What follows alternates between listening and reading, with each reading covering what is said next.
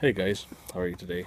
I had told another fellow YouTuber on here, Canadian Redneck, about a homemade tire ballast pump that I had made, and I just now getting around to posting a video of it. But basically, this is what I've used.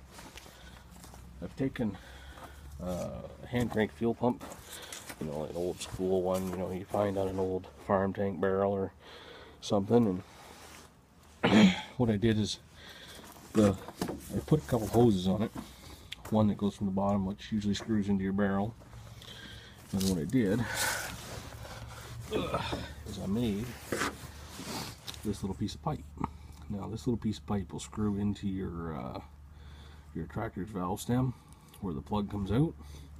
And I mean, I know I could get all the proper stuff at Home Depot or Tractor Supply, TSC we call here, and plumb it up correctly, but I just did it on a whim with what I had, and I just taped it up so it fits down in there.